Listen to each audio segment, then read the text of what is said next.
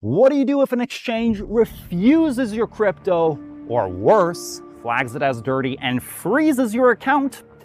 We're entering the era of blockchain surveillance where bots, not humans, are the ones that will determine whether your funds get to move or will be locked in your account. So in the next few minutes, I'm going to break down how this dystopian system works in plain English, how wallets get flagged, how the exchanges and blockchain surveillance tracks and traces your coins, and most importantly, what to do if your assets ever get stuck. Without further ado, let's get into it. First, let's break down why your coins can get flagged, even if you've done nothing wrong at all.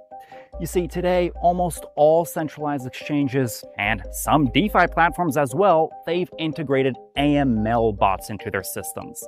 And these bots, they scan the transaction history of your coins from the very beginning, and if they're linked even loosely to something suspicious, even if you had no involvement in it, they can ask you for more information, known as Know Your Transaction reports, or they can simply freeze your coins. Now, the average BBC viewer is going to say, well, good, this system is at least catching the criminals. It must have been something on the dark web, Silk Road, maybe even money laundering.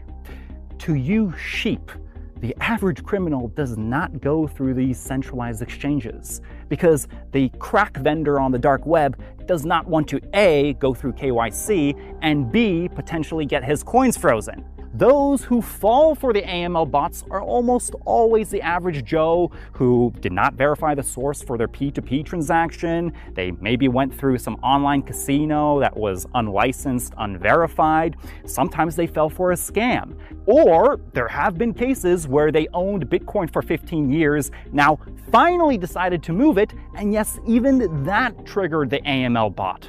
And those exchanges, they're businesses. And all businesses can be coerced by the governments to do their bidding, like being watchdogs of the future digital gulag, because they all require a license to operate. So if the government says jump, you have to say how high. You have to implement these AML bots and the KYC measures, or else you can be shut down, as we saw with XCH a few months ago.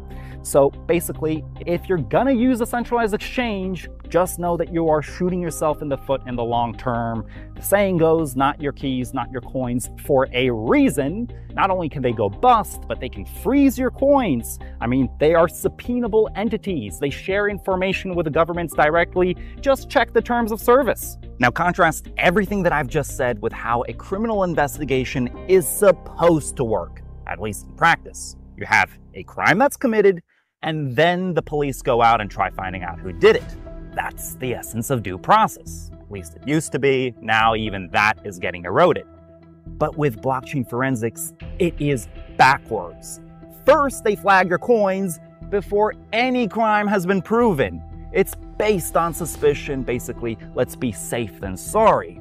And they use the method of heuristics, which is a fancy word for saying an educated guess. They scan a massive amount of blockchain data, they look for patterns, and then an analyst is going to make a judgment call.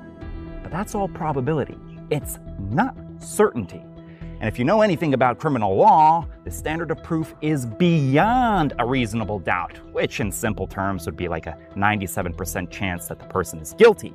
In fact, other forensic firms have straight up said that this technology should only be used to generate leads, not provide evidence. So the governments, they know damn well that this isn't about proving guilt.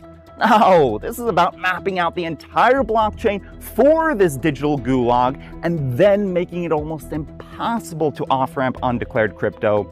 All of these chain analysis companies, they actually categorize the coins into two categories, KYC'd and undeclared. And then for all those undeclared crypto, they force the exchanges to put them on a risk score. The AML bot is then going to categorize the coin's transaction history into green for low risk, medium is yellow, and red is the highest risk. And if it's red, then based on the terms of service, the exchange or swap service can literally freeze your coins.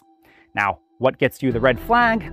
It's almost always tied to darknet marketplaces or darknet services. Sometimes it's an online casino, it can be a scam wallet. a sanctioned country that it passed through, or a poorly run mixer. By the way, on the point of mixers, there are a few that are designed to bypass these AML bots, and the way they do it is they pull all the coins from centralized KYC'd exchanges, and they make sure that the dirty crypto never touches the clean outputs. So basically, there's a separation. There is a catch, though, in that the exchange accounts that are giving you the clean coins, they're almost always opened with fake documents or registered under some homeless person. So the moment that the exchange finds out that the KYC was faked, all of the transactions to all wallets, including yours, are going to be marked as suspicious. So you have to keep that in mind when dealing with any mixer service. Also, I want to dispel a common myth that only centralized exchanges implement these AML bots. Completely not true. There are many DeFi platforms that have them as a preventative measure. In fact, I mentioned one a few months ago, StealthX. It has worked well for us, and we like it because it accepts Monero, but it absolutely can give you a shotgun KYC if your coins score too high on their AML risk assessment. Then there are these non-custodial exchanges like Fixed Float, which quite frankly are giving false advertisement because they absolutely can freeze your coins, and they collaborate with the FBI, as it was shown in the Chainalysis video on Monero. It's even in their terms of service. What do you do if your coins are flagged? First, you want to find out why they got flagged in the first place. Was it because you moved your Bitcoin for the first time in 15 years? Was it some past P2P swap that was a bit shady? Did you use a darknet service? You can find out whether your crypto is dirty through these free AML bots online.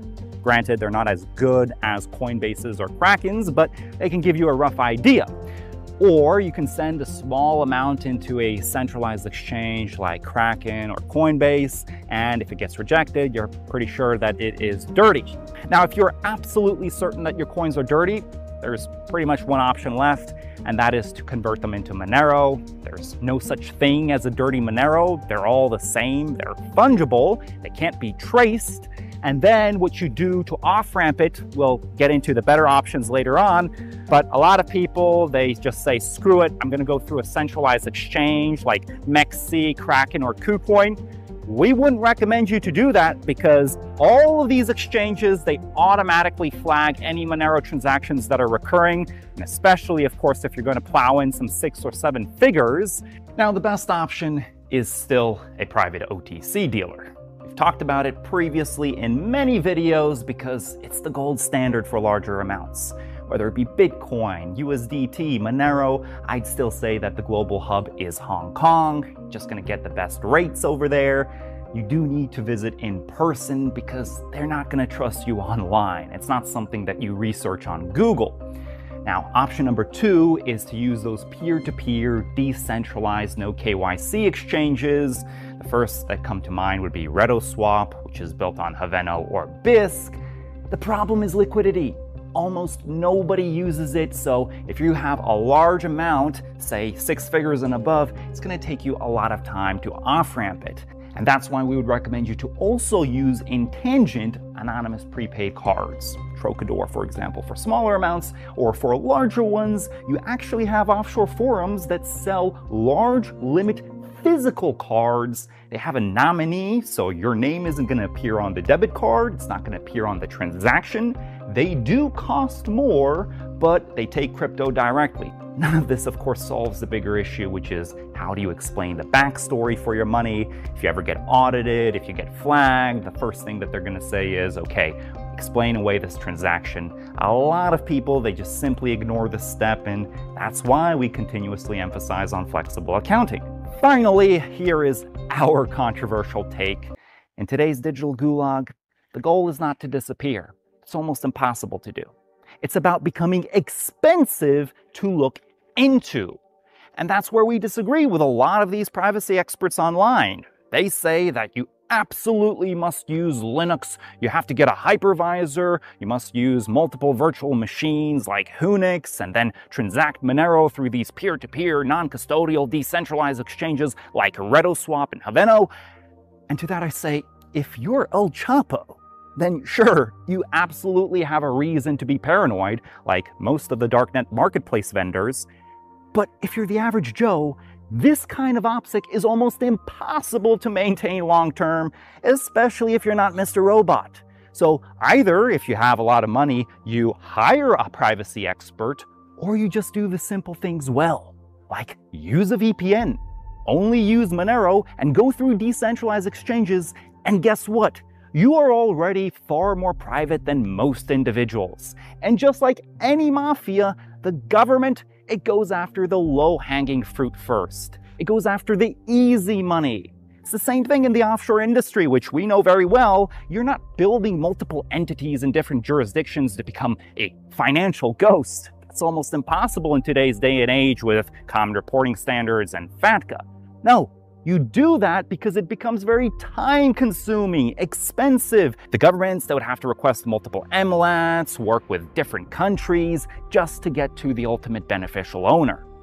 Personally, I think a lot of people got paranoid after Chainalysis released the video on Monero saying that it was compromised in some sort.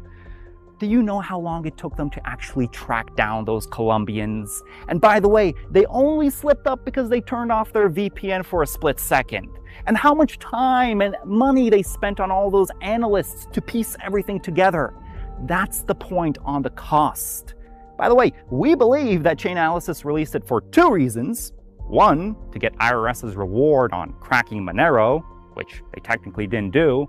And secondly, in order to spread this false rumor that Monero has somehow been compromised. Listen, if you're the Bybit hackers, then sure, the feds are definitely after you. Because you stole $1 billion. For the average crypto bro who may have 6 or 7 figures of undeclared coins, you don't have to be a privacy geek in order to protect your wealth. You just have to do the simple things right.